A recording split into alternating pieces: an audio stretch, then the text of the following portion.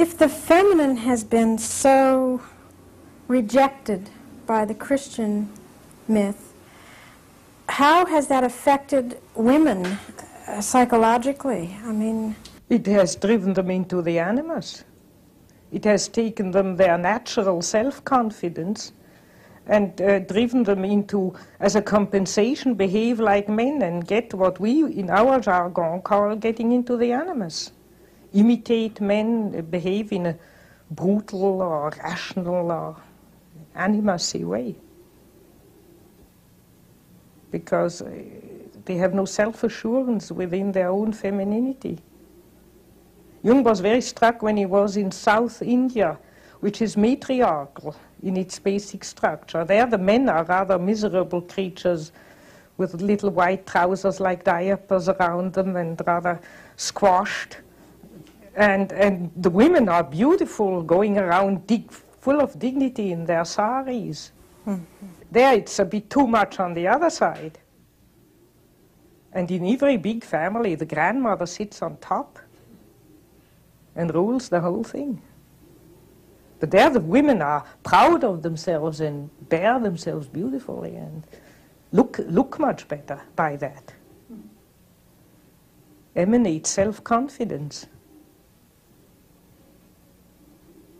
And with us you have to try to be as much as possible a man in order to be halfway recognized. It's hard to imagine what it would be like when the animus isn't ruling. I think the only thing to do is to get the animus out of the way, and that the rest comes by itself. Because it's naturally not so much the outer men who really suppress the women, it's just as much the animus. And against outer men, if they want to suppress you, you can just walk out on them. But the animus is therefore the real problem. One should found a women's liberation society against the animus, not against men.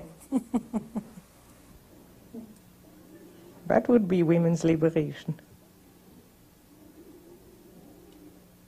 And then your femininity recovers by itself, I mean, in a natural way. In a natural way. After all, one is a female.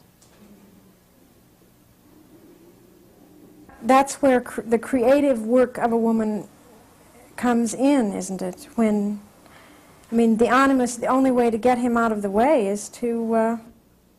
Well, you see, the animus has to be, is also in the creativity.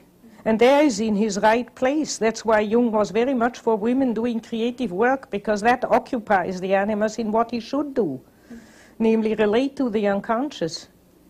And then also the animus is, first, if somebody hasn't worked on the animus is undeveloped, and therefore he's let's say, for instance, in scientific work, where I am mostly working, have more experience, the animus is a parrot. He repeats, he copies what is in other scientific books, he quotes, he accumulates quotations.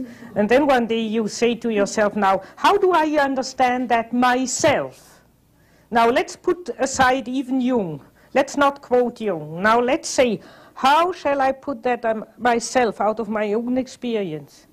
And then you notice sometimes you can't even articulate it. The animus is just quoting all the time. And you have then to really, we have a beautiful German word for creativity. It means schöpfen. And schöpfen means to take water up with a bucket out of a well.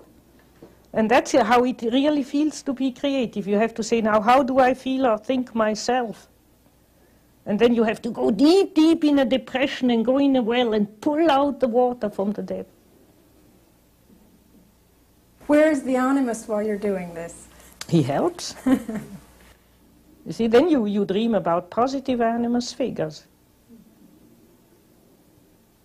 When I'm in the right way of working, I dream, for instance, a lot about very busy laborers working like mad, all in their blue laborer's dress. Then I know, aha, now my energies are working on the right thing, working hard.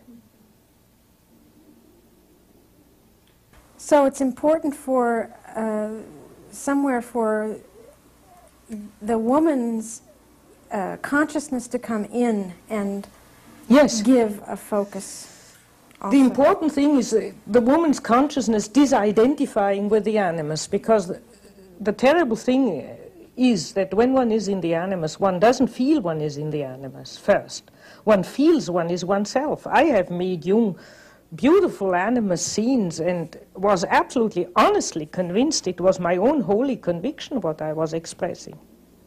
Only a few hours later I thought, my God, why have I said all that nonsense? How could I? It isn't how I feel. But in the moment you are in the animus, you think it's you. So the first thing is to learn to notice, now I'm in the animus. I notice it from my voice and such things. I suddenly know, and it's a feeling in the body. I can't describe it. It's an endosomatic feeling. I feel, now I'm in the animus. Also when I stiffen my shoulders in a certain way, then I know now I'm in the animus. The bull, you know. And then the first thing is to notice, I'm in the animus. Now careful, shut up. And then to disidentify and to think, what do I think? What do I feel? Separately from that entity.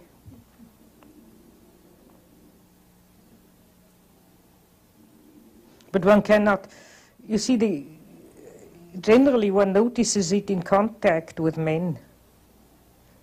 I can even use quite primitive men. If I have not a good contact with those laborers, for instance, out there, so then I know I'm in the animus. Because they know nothing about psychology, but they just won't take it. They get irritated. They don't know why, but I irritate them if I'm in the animus. So I try it out when I know I'm irritating men, which happens quite often. Then I know, damn it.